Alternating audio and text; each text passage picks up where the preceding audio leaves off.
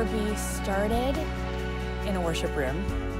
That chorus came out of a time when we had a 2-hour set and there was a half-hour left to fill, and we had run out of songs and didn't really have anything else to do, so I just thought real quick, we need to come up with something repeatable, and that kind of fell out of my mouth. As I was thinking about writing this into a song, the Lord spoke to me and said, I gave you that chorus and that bridge as a freebie, so that together we could mine out why my praise will ever be on your lips. And that started a really long process, about a year of writing draft after draft after draft of why will his praise ever be on my lips.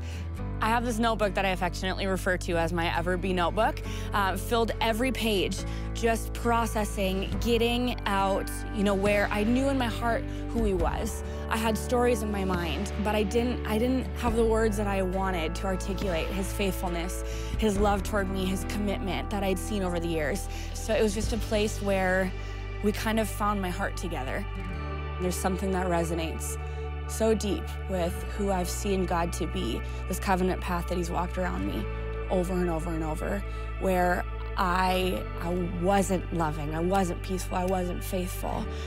Because of what he did, he's making me like him. And all of a sudden, I am faithful, I'm loving, I'm peaceful, I have joy. I become the things that I wasn't because of what he did.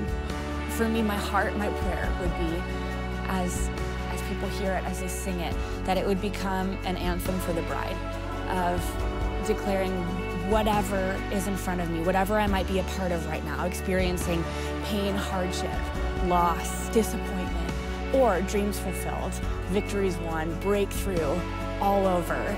He remains the same because of what he's done for me, because of where we're headed, and because of that, I can be resolved for all eternity.